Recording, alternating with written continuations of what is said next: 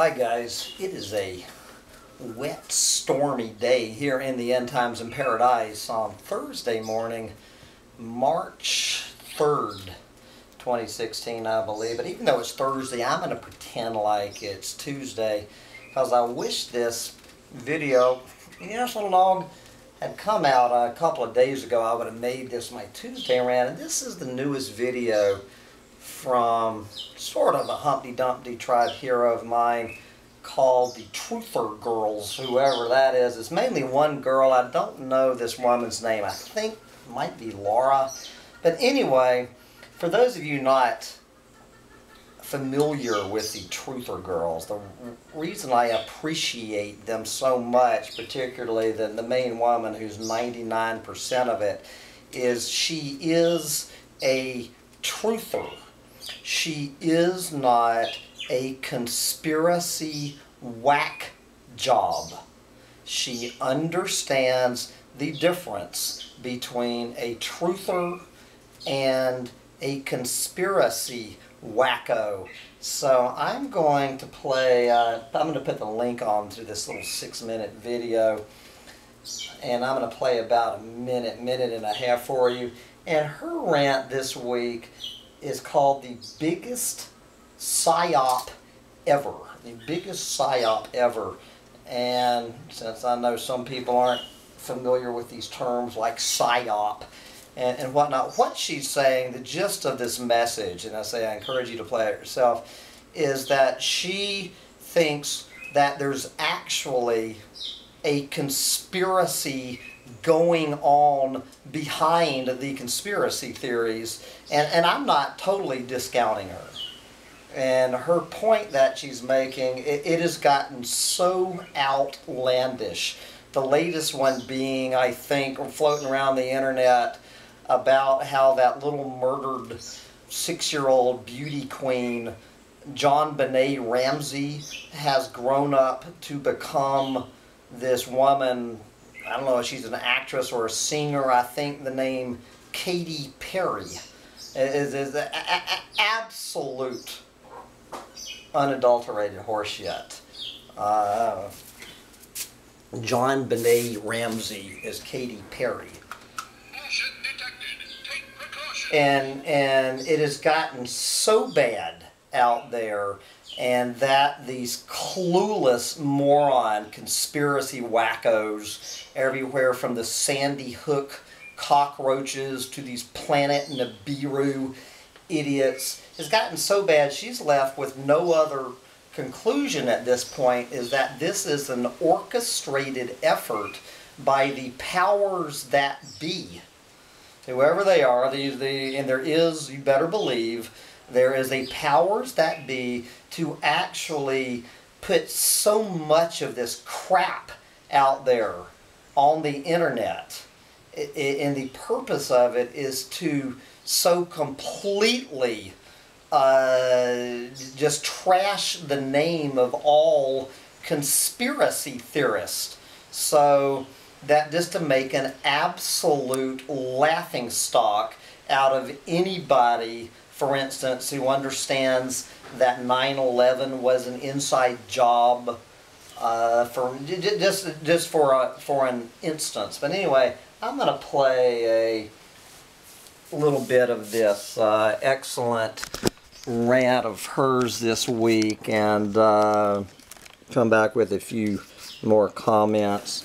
So take it away. I wish I knew this woman's name. If I can figure out how to do this.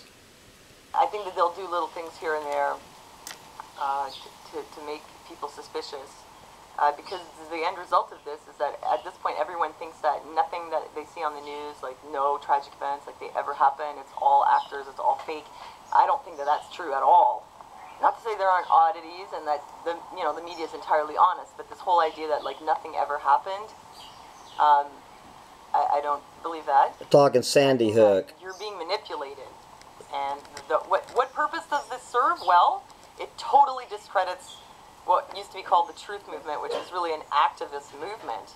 That originally we were talking about things like 9/11, GMOs, vaccines, corruption in the government, stuff like that.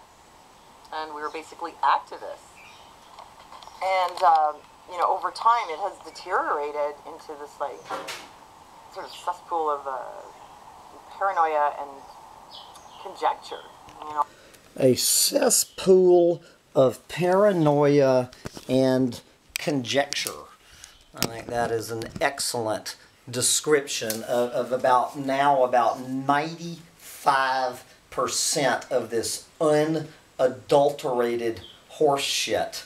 A cesspool of paranoia and conjecture with an absolute abandonment of discernment and critical thinking. So the 99% of the clueless sheeple who just believe every word on the mainstream media, and a lot of what the mainstream media says, as she mentions right here, is completely believable and trustworthy. But these people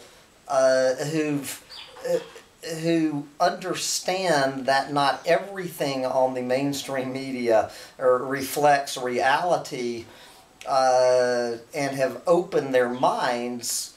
They've opened their minds so far that their brains have fallen out of their heads. Whether this is by accident or design, I think it's more by accident, but I'm not ruling out that it is a design of the powers that be. But the other 99% of the clueless sheeple who have not opened their minds 1 degree now just lump anybody such as this woman and myself who understands, for instance, that 9/11 was an inside job, and that Building 7, for instance, is not a figment of these conspiracy wackos' imaginations, but they just automatically lump people like me into these clueless fucking morons that she's referring to in this instance, who believe that Sandy Hook never happened, and that they hired all of these actors, these crisis actors, and say, I have been accused by these wackos of being a hired actor to spread the New World Order Obama administration, get your guns, that I am a hired actor because I laugh at these Sandy Hook cockroaches. But anyway, I've been commenting about this for years. I'm not going quite as far as her necessarily, although she makes a good point about this for years, that is these idiots, these clueless fucking morons like that fat ass Alex Jones. And my God, he's just one of the more mainstream ones who have done more to damage the real truther movement, the activist movement, questioning some of the unadulterated horseshit going on with the mainstream media cheerleading on these real false flags. You know, I've been saying this for years, that Alex Jones has done more. If you had to pick out one person on this planet who has done more to destroy the credibility of truthers, it would be Alex Jones. You know, spreading this Sandy Hook poison. And anyway, guys, I encourage you to watch this video, to give it a thumbs up, and a big thank you to the Truthergirls for pointing out the cesspool of paranoia that the truth movement has turned into, as more and more of these goddamn wackos open up their minds so much that their brains fall out of their heads. Oh well, I need to come back at you with the rant I did have planned for today, which was my African roundup, checking in with the continent of Africa. And you don't need, talk about a cesspool.